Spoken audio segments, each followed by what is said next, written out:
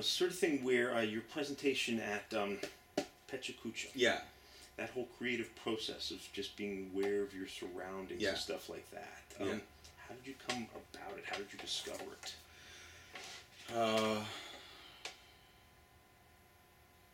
I started consciously looking and finding things in the elementary schoolyard. There was a section of it that was a parking lot that wasn't used anymore. And I would just kind of do the perimeter and look around and see if there's any little bits and baubles of plastic or metal or something that I took with me, or collected, found things. So all throughout my adolescence and my childhood, I was just scouring, my natural environment, the streets, the parks, whatever, for things that caught my eye. Little things. As a mid-teen, I turned these things into weird, urban, post-apocalyptic hippie jewelry. And actually, right into my early 20s, I must admit. And little clusters. Also, what was of a big influence is that this back room where we're sitting right now was my father's workshop when he was in the shop. And there was a comparable one in my home growing up. So where all his drawers of bits of bolts and screws and nails and hardware and tools and whatnot were functional to him, even organized in his own way, I kind of ritualized that. I ritualized the bunch of weird little mysterious things in a bottle.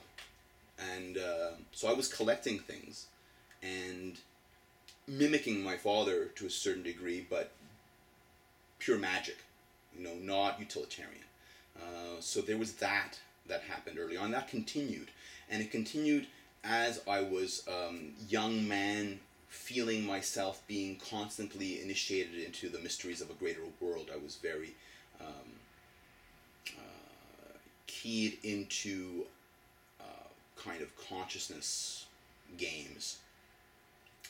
I was reading a lot about spirituality and mysticism and history of religion and that kind of thing, and that became part of my identity and still is a part of my identity. And I saw the little fragments that one can collect, and as well as the little fragments that one can leave behind, as a communication, almost as a shamanic practice of what is the world offering? What does the world show me?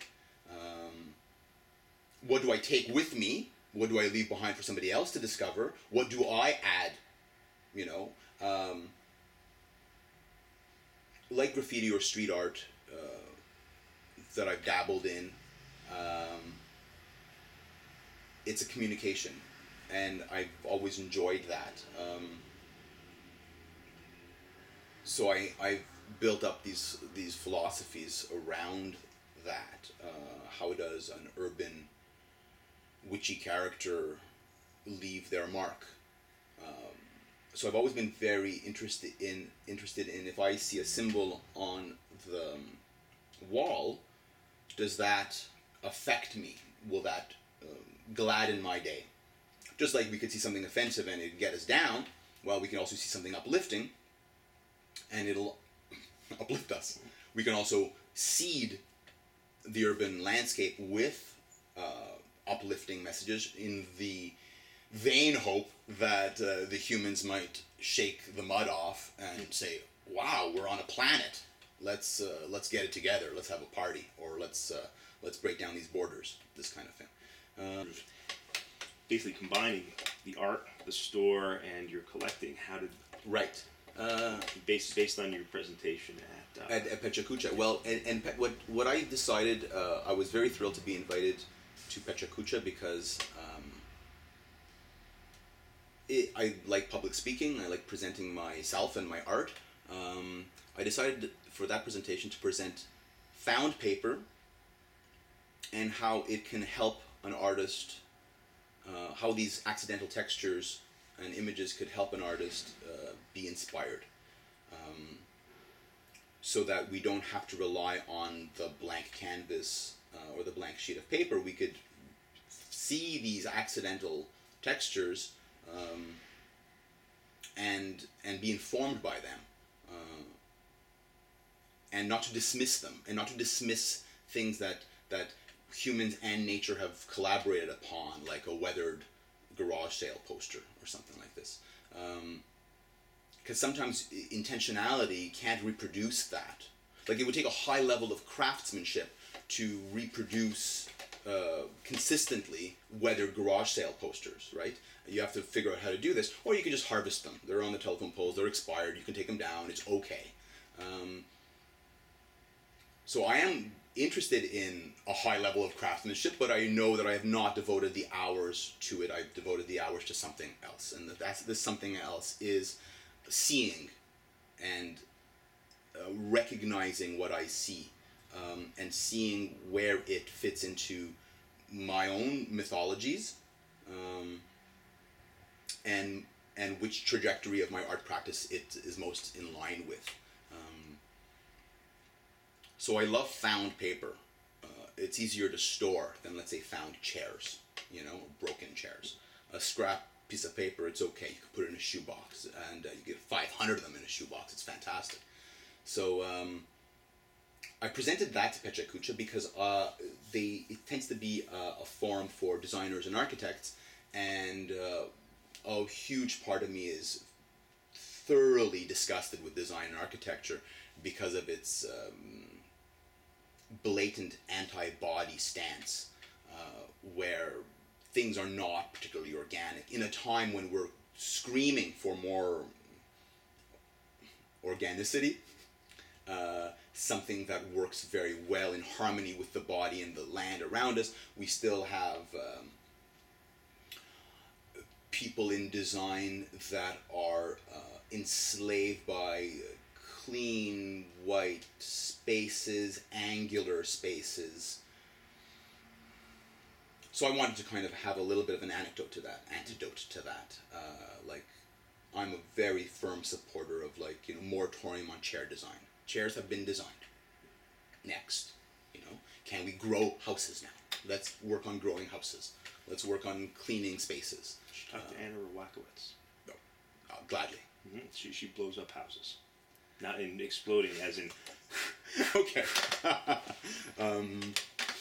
As long as there's no plastics or spacious polymers involved, I'm cool with it. Lots of plastics. Yeah, well, there we go. Moratorium on the use of plastics in design, unless the plastic already exists. Now then. Now there, it's the sort of thing, but first of all, it's... remember when Putters was down just below Mount Royal? This was probably 90s. They moved out probably about 98 or so. I don't know what Putters is. Putters, the pickle people. There was somebody had organized a art exhibit of storefronts on Saint Laurent. Oh, vague, yes. And there's one guy where what he had done was walked up and down Saint Laurent from river to river. Wow. Picked up the bottle caps, picked up the bus transfers, and then put them up in a way so that you could then, he had the map of the street, and he said, okay, these came from here, here. Yes, I remember that. I was very, very happy to see that he'd finally gotten around to putting it up on the internet. Oh, great. Yes. Okay. And it's not a well thought out internet representation, but it's still very nice, and it says, memorabilia of a past exhibit. It's very nice because I was fascinated by that window. That was brilliantly done. Yeah, any kind of urban archaeology or personal history, and I love that stuff. And the people that are able to map it, fantastic. My mapping is very loosey-goosey. But I always appreciate the detritus. Like these are the things that are around us. These are jewels, A lot of it's garbage, literally, but that's fine. We could recontextualize it but we don't have to recontextualize it in a pristine museum space. We could do it in anywhere. I'm very pleased. I discovered a tool last night where I can take a spreadsheet, make it so that it turns into a Google map. Oh, okay. Which is very cool. 2 steps. So it is the sort of thing where now suddenly, got this here, got this here, got this here. That's interesting. Cool. 10 minutes later, you have it as a Google. Cool. And that's one thing. There are some of those projects that are presented at Pechacucha, which are very inspiring. These where sound artists and architects work together to create environments or create city parks or temporary parks and wonderful stuff. I want to see more of that, of course. But this found paper as inspiration. It's kind of like, it's interesting how some of it gets in my collecting. Some of the found paper gets immediately put into my art piles, and some of it gets put into, I could sell this. Okay. Excuse me. No problem.